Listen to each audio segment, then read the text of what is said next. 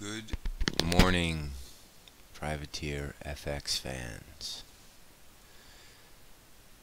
Should be an interesting morning after a very interesting Friday non-farm payrolls. Let's have a quick look at equities. Wham! They did what we asked them to do once we broke that trend line. We had 2 days of sideways motion, and then the big hammer time day on Friday. We've already printed a lower low today, 27.33. Another quick 22 handles there on that first hourly bar. We're expecting some consolidation. You want to try and sell today between 55 and 85. Core short stocks, which dovetails into our intrepid pal Aussie yen. Like pulling teeth, this guy, but he is doing what we asked him to do, so we should cut him some slack. This looks like a turn bar down here, but we choose to ignore it based on current conditions. We are trading it here. We're probably not as short as we would like to be, but we will be reselling this at 50 today. It's trading at 25 now. This European Open, I think, is going to be very important. You do have to wonder if the muscle in Asia was less because of the Super Bowl. I don't know, could be a stretch that, but I do think this will be an important European Open, and we expect risk off and dollar buying. We'll see what we get. We're an hour away from when London walks in. See what happens. Let's get to the G7 stuff. More bad news in the UK. Bearish engulfing from the highs. Cable's poised for lower. We've already printed a new low, 140.82. We're back exactly where we opened. We opened at 141.11 at 18. It was the first opening price last night. We're here at 17.18. We do like this lower.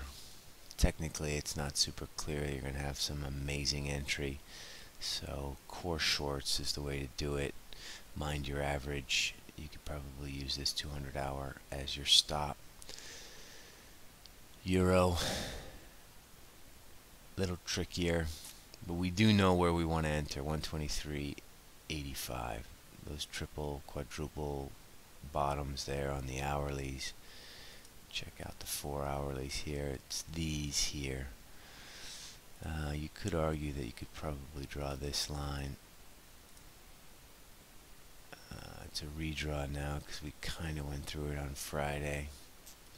But there's some sort of defining upward sloper. Many ways to draw that. This could be of interest as well, but we're going to wait. And because we're in a bullish phase in Eurodollar, we're going to wait for 123.86. We do like Euro Yen lower. We're already short Euro Yen. We sold some on Friday. We're going to add through 70 now. 70 happens to be the same exact low as Friday and today. European stocks are getting trashed, people. No one's really talking about our friend the DAX on its knees. CAC, not too healthy. So Euro Yen as a risk proxy makes a little bit of sense to us. We're adding 136.70. Let's see how that goes. You could argue sterling yen, there should be some sort of point here. I just don't know where it is. We gapped open lower. We've closed the gap. Blah, blah, blah. I don't really know. Aussie CAD Kiwi did exactly what we asked them to do on Friday. A little bit dicey getting into that first dollar CAD long, but it paid in the end, so we're thankful for that. Aussie's made a new low. you know, you could argue that this should probably be a sell right here at 79.40, which was sort of the final last gasp break late Friday. But remember, after the 40 break, we traded to 56, 59. So really, you want to sell Aussie in front of 77. But remember, RBA is this week, and there will be some square up before the RBA. Quickly on the dollar ZAR, we talked about this. We were waiting for the bad news. The bad news came, like Zuma, like a bad odor, doesn't really want to leave, plus dollar strength, plus equity weakness. We got this big, nasty green bar, nasty if you're a ZAR fan. We'll take it. So we're buying dollar ZAR again. We're gonna just chuck some break trades in through the highs. Probably collect some between 95 and the figure if we get lucky. You know where your stop is. This 1180 area now looks like granite. So no tears. You've got your professional stop there. Ideally, you don't want to get long until you make a new high here, because you want to confirm this green bar, and the green bar technically is not confirmed until 12:10 trades. We're basically 12:04 now. 12:10 we'll trade in a heartbeat if we get a bit of a dollar bullish buying, so be on your toes. Dollar CAD, if you're not long, we don't suggest entering here. You kind of missed it, so just leave it. And Kiwi, it's been lagging.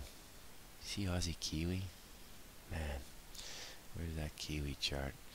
We're very, very familiar with the 72.80 area. We printed it again last night, 72.77 low. You'll all remember that we were selling through 90 last week. We went to 80 and then went all the way back up. This looks like an interesting point, a bull-bear line, whatever you want to call it.